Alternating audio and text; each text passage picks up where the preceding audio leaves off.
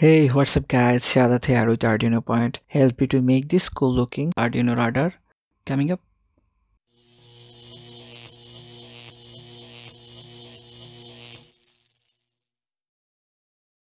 Here is the circuit schematic diagram you need to follow. Let's set up the components. First take a breadboard, then take a servo motor and connect a servo horn on it. Then adjust the servo motor on breadboard.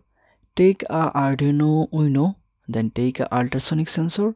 Connect all the 4 pin of ultrasonic sensor by female to male jumper wire.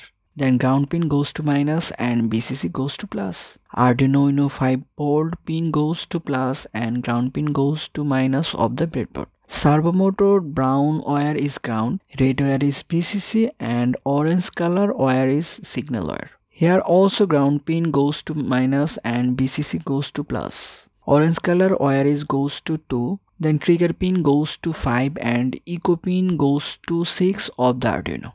Adjust a ultrasonic sensor stand on the servo horn. Then adjust the ultrasonic sensor in the ultrasonic servo stand. Now connect the Arduino board to your computer or laptop by USB cable. Now it's coding time. To do that, first open Arduino IDE.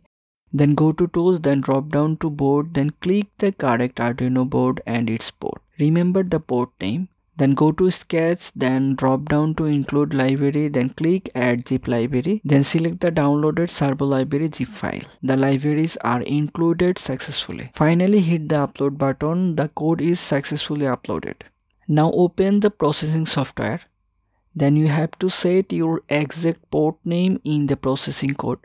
Finally hit the upload button. After the code is successfully uploaded, we get a new window.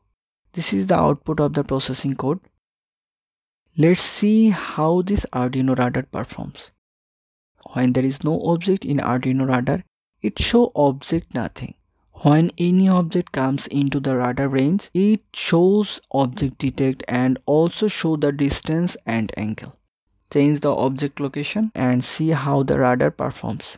Here we can detect distance and angle of any object within 40 cm and 15 degree to 165 degree. Thanks for watching, and for more projects like this, visit my official website arduinopoint.com. Stay tuned, more interesting stuff coming soon.